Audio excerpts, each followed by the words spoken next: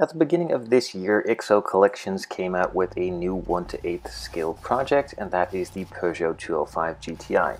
They've sent me out all of the packages that have been available so far, and I'm building that on the channel. Now, along the way, they also released the Porsche 917 in a super cool Gulf livery that was raced back in the day, also made pretty popular by the Steve McQueen movie Le Mans. So just like with the Peugeot, I'm getting monthly packages. This one I actually started with package 1 and have about 6 months in so far, and every month I get a new package with new parts in it.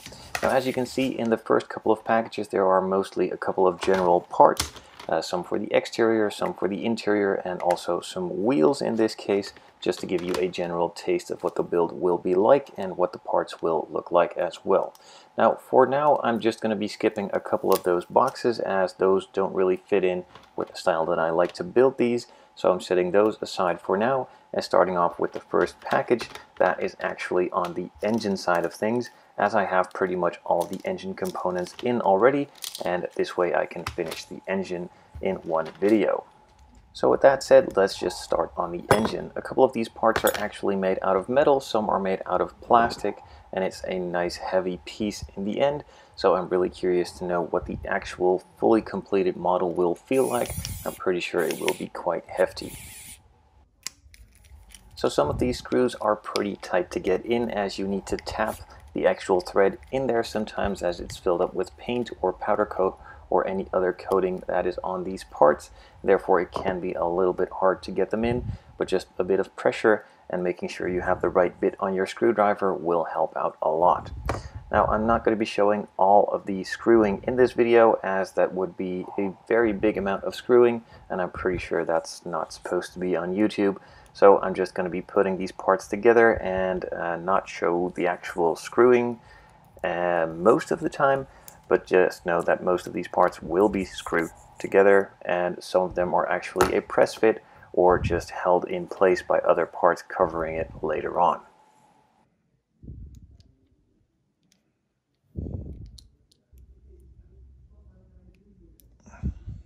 If you are familiar with these kinds of kits, you might already know this, but a lot of these parts are actually functional. So when screwing them down, you don't have to screw it down all the way in some cases, as the tighter you put the screws in, the less functional the actual model will be. Now, in most cases, they will need to be fully tightened, but on some of these movable parts, you will need to take in consideration to leave a bit of slack so it is still very free to move part.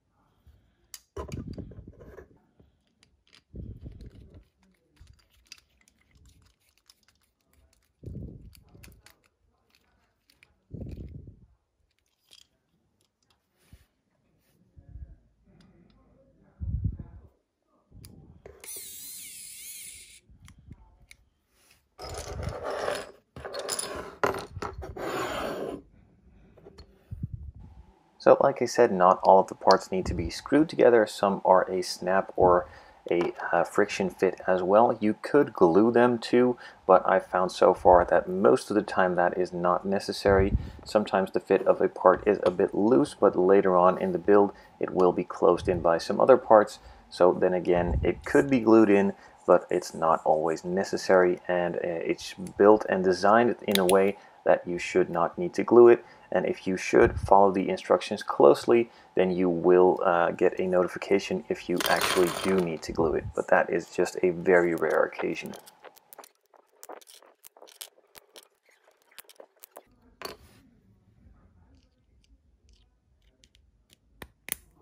While on the subject of gluing anyway, I figured I'd show this part too, as I did actually use a little bit of glue to keep these wires or hoses in place.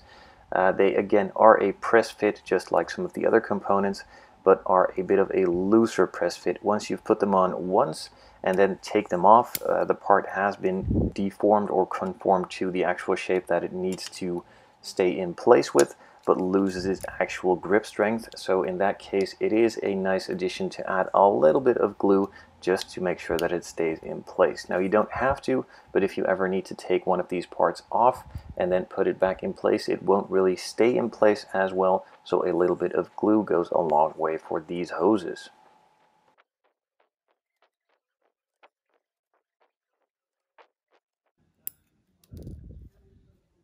Luckily, there are some spare parts for a couple of these smaller delicate pieces which can get lost quite easy.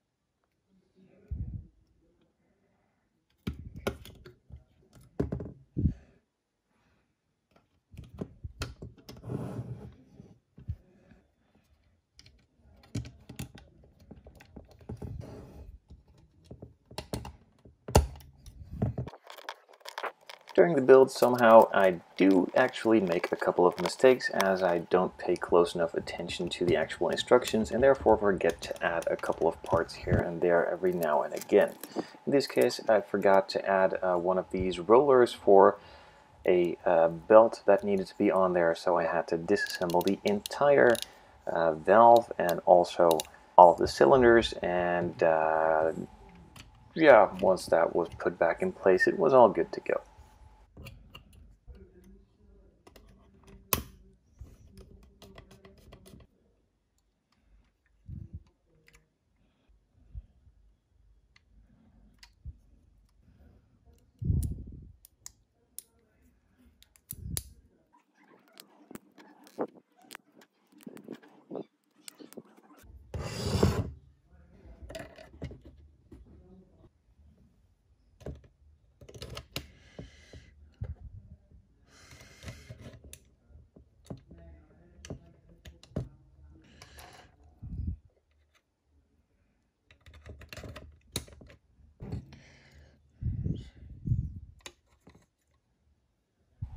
These are pointing in the wrong direction, but I'll figure that out later.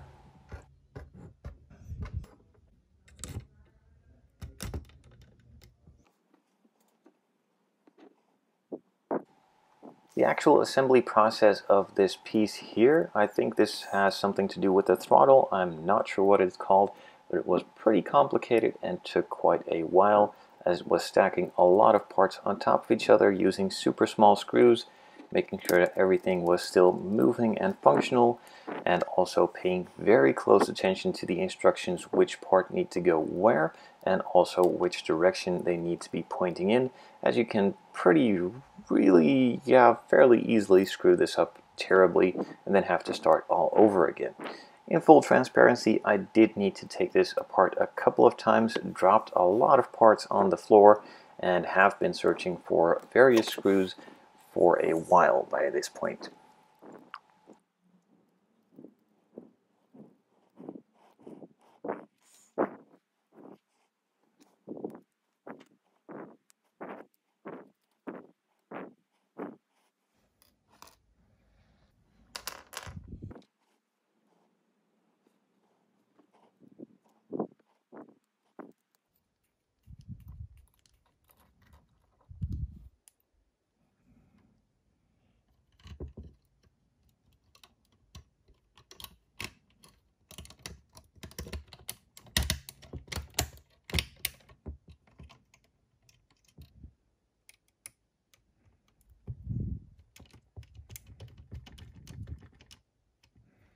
And this is where I figured out that these were pointing in the wrong direction, so all of them had to be turned around into the right direction.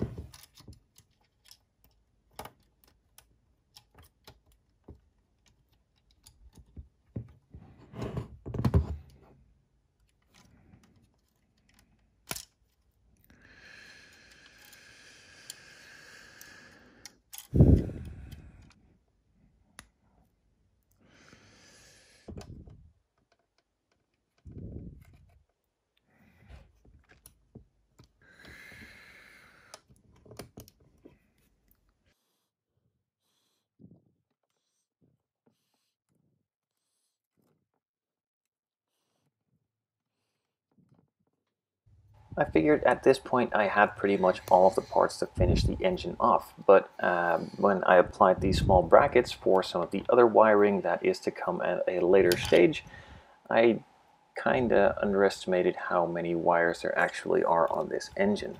Now I will be applying a lot of wires at the end of this video, but that isn't even close to all of the wiring, so this one will be even more detailed than I thought it would be.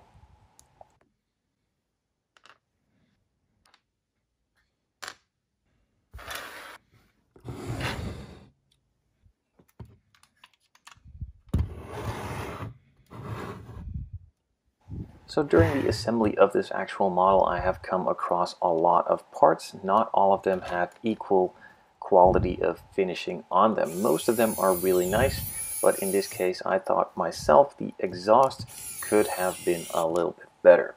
They were tightly fitted together, they had a pretty big seam line, and not all of the parts snapped or fit together as well as you'd want them to. Now I could just remove this all, strip the paint, remove all of the mold lines, and finish the entire exhaust as it probably should have been from the factory, but then again that is a ton of work and most of this will never be seen. So I'm letting this one slide, but I'm not really happy with the way that exhaust looks, to be fully honest.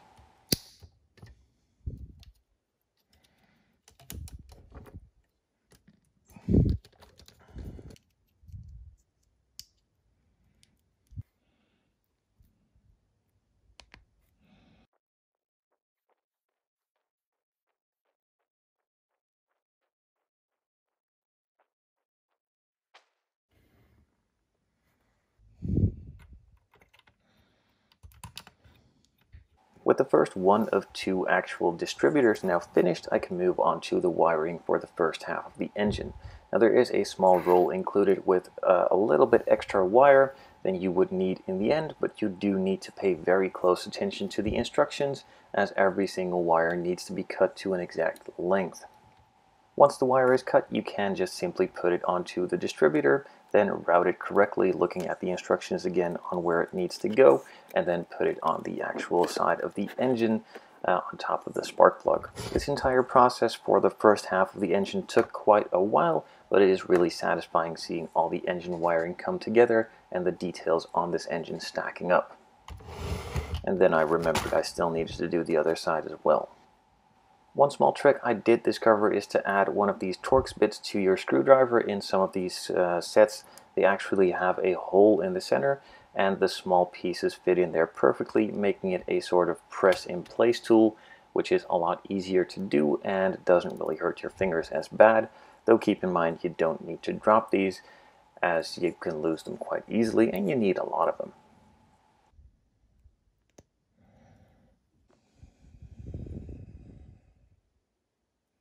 And about 30 minutes later, the other half of the engine was wired as well, which was a lot simpler and quicker to do than the previous half, but nonetheless, another amount of detail has been added, which makes it look even cooler. Now that's it for this first installment. The engine is mostly finished. There will probably be a couple more parts and pieces added to it and a further stage in the build, but for now that's it on the engine side of things. I've seen a couple of the packs that will be coming out in the following months, and it looks like it's going to be focusing on the main chassis itself, so that is really exciting. Again, as with the other builds like this, it will take a couple more months before I have enough parts in, and will be back on this video series as soon as I can.